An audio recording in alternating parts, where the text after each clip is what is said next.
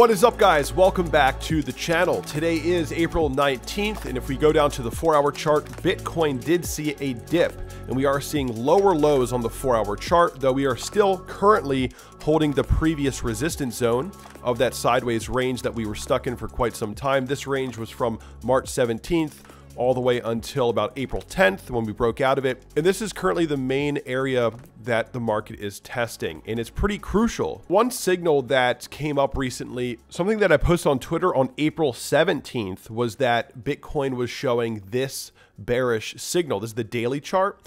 And whenever we break the RSI uptrend line, sometimes Bitcoin creates an uptrend line on the daily RSI there. You see that? This happens every so often.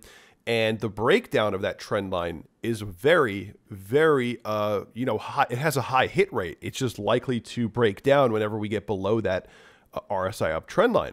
And the other day we were testing it. And now what's happened today is that Bitcoin has actually broken the RSI uptrend line. And if you look at the bear market in the past here, right, we're talking about the entire macro bear market from 69,000 all the way down. Whenever Bitcoin created these types of RSI uptrend lines and then broke down out of them, that was a very reliable. I mean, almost every single time we would break that trend line and test to oversold levels. Almost every time. You see that? It's actually one of the most reliable bearish signals that we've had for a very long time now. This one was a bit of a fake out, but eventually it played out. We tested oversold levels. And guess what? Bitcoin is doing that right now. So we have a breakdown of the daily RSI. Just like all the previous breakdowns, we retest oversold levels at some point. Does that mean Bitcoin's going to do it now? Well, it's quite possible.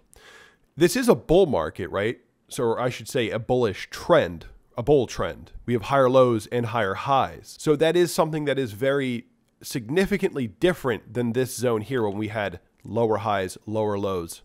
And we, all these breakdown signals were really reliable because it was a bear market. Bearish signals are more reliable in bear markets. Now we're in like a bull trend. So this is a bearish signal in a bull trend. I do think it is very significant, and it's probably going to lead to some sort of correction. I mean, it's likely, at least if you look at the history, it's pretty likely, right? Just a matter of how bad is it really going to get? And is Bitcoin, just like all the other times, going to retest oversold, or is it going to be somewhere sort of in the middle because the trend is, has a lot more upside momentum this time around?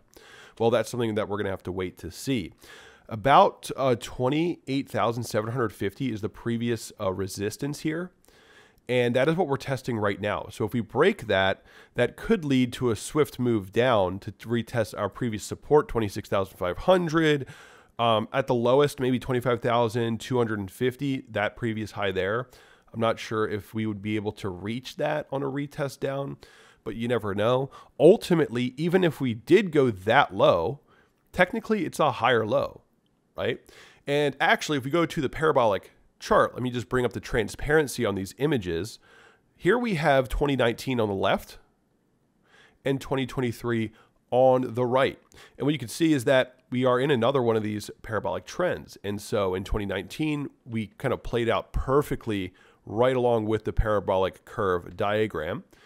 And now in 2023, Bitcoin showing that it could go down to that previous high, 25,300 or so, and it would still be within the parabola. We could actually do that, and it would still be parabolic structure. That is something to consider, guys. I'm not just going to cheerlead Bitcoin and get my pom-poms out and just say, go, go, Bitcoin, go. If there's a bearish signal, I'm going to tell you guys, and we do have one. And this one I consider to be really, really reliable. So, but again, the only difference is that instead of the momentum being down, now the momentum is up, which means that maybe it won't be as destructive as all these previous signals. I think it's most likely that we would create a higher low somewhere in here, whether it's sooner or later. And if that did occur, let's say we do pull back, well, Bitcoin is still inside of the parabolic curve diagram. So I don't think it would be, it would be kind of similar to this area here. I know when this dip happened, a lot of people thought it was the end of the world. And we went from, below 20K straight to 20, nearly 30,000. So if we do come down, it could just be one of those classic parabolic dips with a quick rebound, which we saw many times here. Let's just move this to the side. Many times in 2017, for example, you know, these huge dips, quick rebounds, and that's really the kind of thing that we just saw for Bitcoin recently. But I do think that Bitcoin will remain bullish despite the short-term action. Hope you guys enjoyed this video. Smash the like, subscribe, and I'll talk to you guys soon.